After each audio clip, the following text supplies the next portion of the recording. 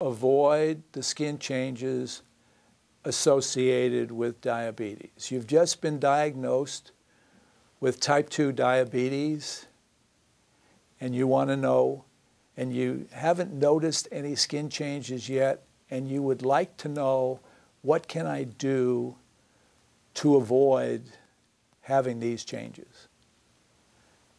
I would first start out with making sure that you get on proper diabetes medications, that you see somebody that specializes in diabetes, whether it be your primary care provider who has an interest in diabetes, a special interest, or whether your primary care provider sends you to a diabetes specialist to start off your care. I would certainly want you to be on medication to control your blood sugars and to have the best possible control.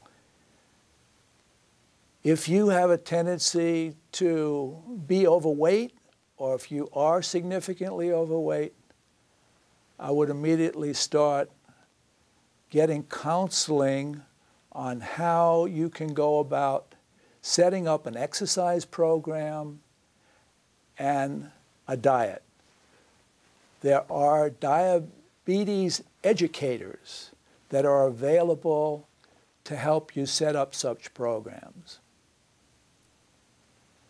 I would take real good care of my skin in that any breaks in the skin, I would make sure that I took care of them at the beginning stage, as opposed to waiting for them to break up into open sores. If you notice anything that looks like a red, tender area that's getting larger, make sure that you get treated. Don't wait.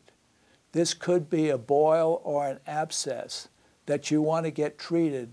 You want that to be opened and drained as quickly as possible to prevent further infection, deeper infections. You want to make sure that you see the podiatrist.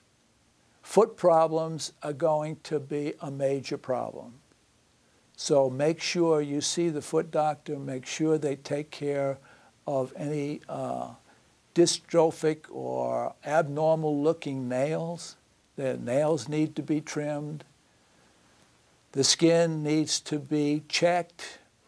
If your skin is dry and peely and cracking, you need to use lots of moisturizer to it. There will be certain changes that you cannot avoid unless you have started early enough to get your diabetes under control.